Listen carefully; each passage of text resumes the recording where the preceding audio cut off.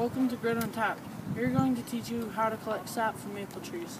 Basically, we're going to be going step by step and what to do when you try to collect sap. And if you're a beginner, then you should watch this video. We go to the white bucket and open the cover. Then you set it like that and you pour this into the bucket. Has to be the same number. And you put the cover back on.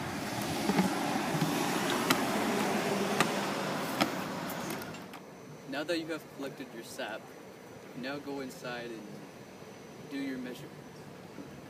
Yeah. So you're going to need some materials. The materials that you have to use is a hydrometer, a container to put your sap in, and A thermometer. a thermometer. You always got to do that. Okay. First you have to take the sap out of the bucket and pour it into the cup like this.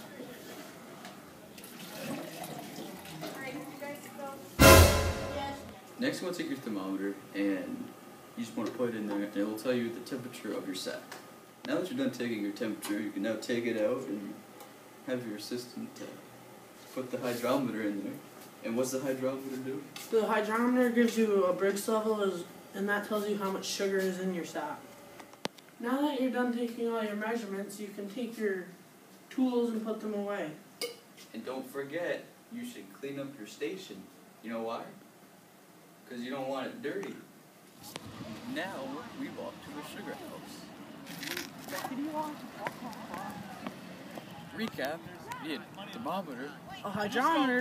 and a container to put your sap in. Don't forget those buckets.